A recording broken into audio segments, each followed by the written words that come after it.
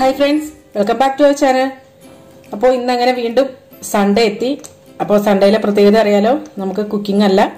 ഇന്നപ്പോൾ ഒരു ചെറിയൊരു ക്രാഫ്റ്റ് ആണ്. അതായത് നമ്മുടെ യൂട്യൂബിലൊക്കെ വൈറലായിട്ടുള്ള, യൂട്യൂബിൽ നിന്നല്ല ടിക്ടോക്കിലായിരുന്നു ആദ്യം വൈറലായത്, ടിക്ടോക്കിൽ വൈറലായിട്ടുള്ള മെഴുകുതിരി പൂക്കളാണ് ഇന്നത്തേത്. അപ്പോൾ നമുക്കിത് എങ്ങനെയാണ് ഈ പൂക്കൾ ഉണ്ടാക്കിയെടുക്കണേന്ന് നോക്കാം. അപ്പോൾ അതിന് വേണ്ടിയിട്ട് ഞാൻ കുറച്ച് മെഴുകുതിരി എടുത്തിട്ടുണ്ട്. ഇതൊക്കെ കുറച്ച് പഴഞ്ച മെഴുകുതിരികളാണ് കേട്ടോ. കാരണം ഇവിടെ ഇപ്പം അങ്ങനെ വലിയൊരു ഉപയോഗം വരാറില്ല ഈ മെഴുകുതിരിക്ക്. അപ്പോൾ കുറേ നാൾ മുമ്പ് മേടിച്ച് വെച്ചിരുന്ന മെഴുകുതിരികളാണ്. അപ്പോൾ നിങ്ങൾ നേരത്തെ കണ്ടിട്ടുണ്ടാവും ഞാൻ ഇതുപോലത്തെ മെഴുകുതിരി വെച്ചിട്ട്, അതായത് നമ്മുടെ ഇതിനകത്തില്ലായിരുന്നു എന്താ വാലന്റൈൻസ് ഡേയുടെ ഒരു ഇത് ചെയ്തപ്പോൾ ഒരു കുറേ പഴകിയ, അതായത് ഇങ്ങനെ കത്തി തീരില്ലേ നമ്മുടെ മെഴുകുതിരിയിൽ സ്റ്റാൻഡിന്മേ, ഇതുപോലെ ഇങ്ങനെ കത്തി തീർന്ന് ഇവിടെ വന്ന് കിടക്കില്ലേ.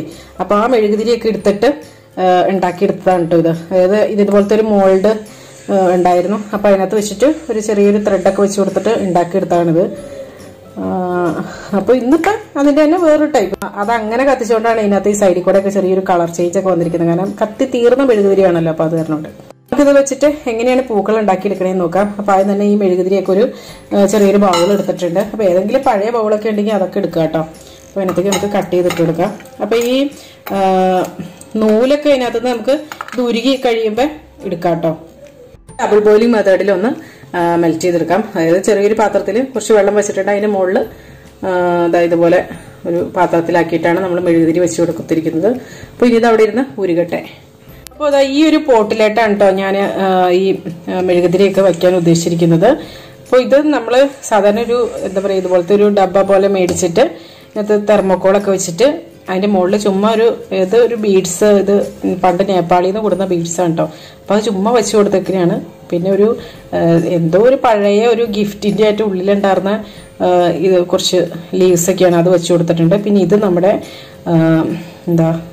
നാരങ്ങയില്ലേ, നാരകത്തിൻ്റെ തണ്ട് എടുത്തേക്കനെയാണ്. അപ്പോൾ അത് വേറെ ഒന്നും ചെയ്തിട്ടില്ല, പെയിന്റ് അടിക്കുകയൊന്നും ചെയ്തിട്ടില്ല കേട്ടോ. അപ്പോൾ ഞാൻ ഇതിനകത്ത് കുറച്ച് വെള്ളം ഒന്ന് സ്പ്രേ ചെയ്ത് കൊടുത്തിട്ടുണ്ട്. അപ്പോൾ ചിലപ്പോൾ അങ്ങനെ നിന്നോളും എന്നുള്ള ഒരു പ്രതീക്ഷയിലാണ് അങ്ങനെ കൊടുത്തിരിക്കുന്നത്.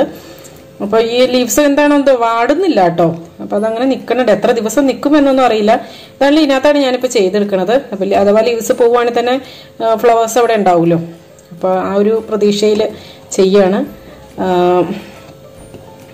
അപ്പോൾ അതിൻ്റെ കുറച്ച് തണ്ടൊക്കെ ഇങ്ങനെ മുറിച്ചെടുത്ത് വെച്ചേക്കണെയാണ്. കുറേ ലീവ്സൊക്കെ കട്ട് ചെയ്ത് കളഞ്ഞു. അപ്പോൾ ഇനി ഇതിനകത്താണ് നമ്മൾ ഈ പൂക്കളൊക്കെ ഫിറ്റ് ചെയ്യാൻ പോണേ കേട്ടോ. അപ്പോൾ അതായത് ഇപ്പം ഉരുകി കഴിഞ്ഞിട്ടുണ്ട്. അപ്പോൾ ഇതിനകത്തുള്ള ആ ത്രെഡൊക്കെ എടുത്ത് കളയാം കേട്ടോ.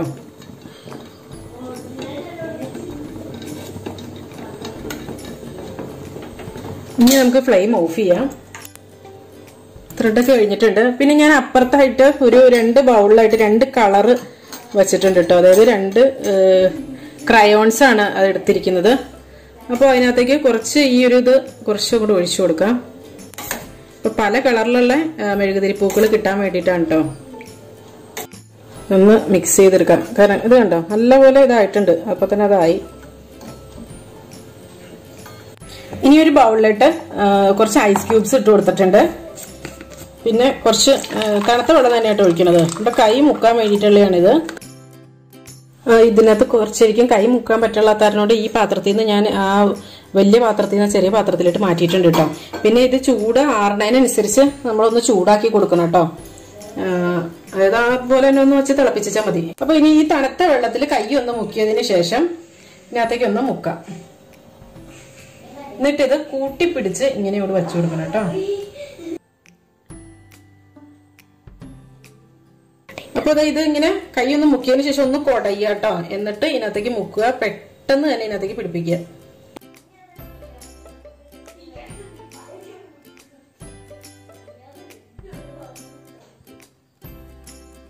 ഇപ്പൊ ഇതുപോലെ ഇതിനകത്ത് നല്ലതായിട്ട് മുക്കിയതിന് ശേഷം ഒന്ന് കൈ കുടയണം. അല്ലെങ്കിൽ കാരണം ഈ വെള്ളം അപ്പടിയല്ല ഇതിനകത്തേക്ക് പോവാണ്.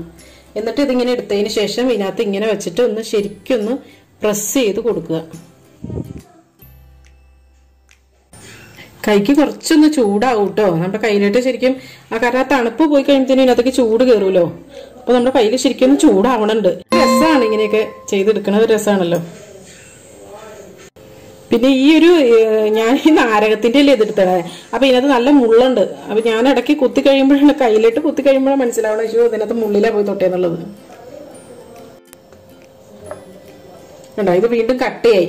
അപ്പൊ ഇനി ഇത് ഒന്നോടെ ഉരുക്കിയതിന് ശേഷം വേണം നമുക്കിത് ഉണ്ടാക്കിയെടുക്കാനായിട്ട്. ജസ്റ്റ് ഒന്ന് അടുപ്പത്തേക്ക് വെച്ചാൽ മതി, പെട്ടെന്ന് തന്നെ ഇത് മെൽറ്റ് ആവും കേട്ടോ. ഞാനും ഇത് ഇങ്ങനത്തെ ഒരു മെഴുകുതിരിപ്പൂക്കൾ ആദ്യമായിട്ടാണ് കേട്ടോ ഉണ്ടാക്കുന്നത്. അപ്പൊ അത് കാരണം അതിൻ്റെതായ ഒരുപാട് മിസ്റ്റേക്സ് വന്നിട്ടുണ്ട്. അപ്പോൾ ഇത് ആദ്യമായിട്ടൊക്കെ ഉണ്ടാക്കുമ്പോൾ ഇതിങ്ങനെ സ്റ്റെമ്മിൽ കറക്റ്റായിട്ട് പിടിച്ചിരിക്കത്തൊന്നുമില്ല, ചിലപ്പോൾ ഇങ്ങോട്ട് വിട്ടൊക്കെ പോരും. അപ്പോൾ അത് 1-2 ഫ്ലവേഴ്സ് നമ്മളിങ്ങനെ ഉണ്ടാക്കിയെടുക്കുമ്പോഴത്തേനും പിന്നെ കറക്റ്റായിട്ട് വന്നോളൂ കേട്ടോ. അപ്പോൾ അങ്ങനെ വന്നതൊക്കെ പിന്നീട് ഒന്നോടെ ഒന്ന് ഉരുക്കിയെടുക്കുകയാണ് ചെയ്തത്.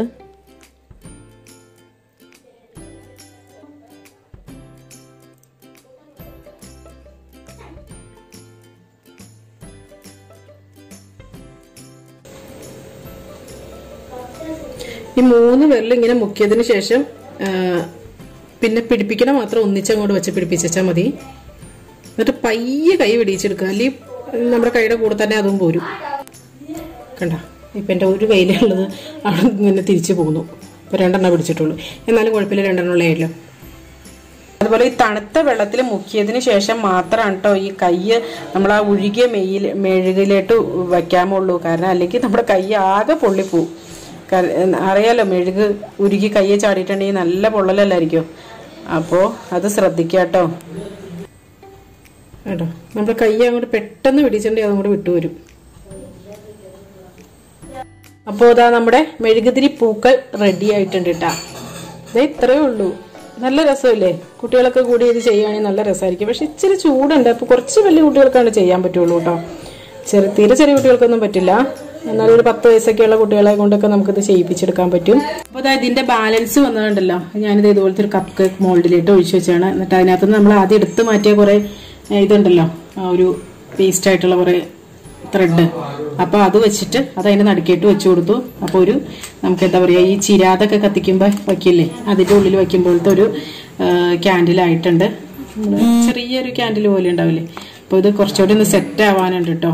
അപ്പോൾ സെറ്റായി കഴിയുമ്പോൾ കാണിച്ചു തരാം.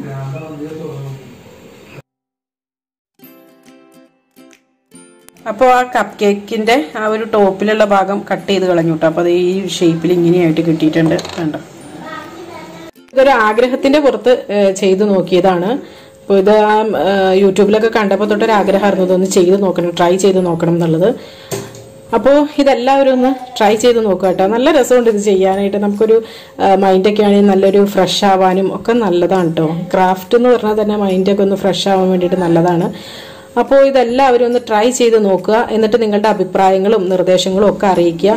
അപ്പോൾ നല്ലൊരു വീഡിയോയുമായി വീണ്ടും കാണാം. എല്ലാവർക്കും നല്ലൊരു ദിവസം ആശംസിക്കുന്നു. Thank you for watching Aisha's creations.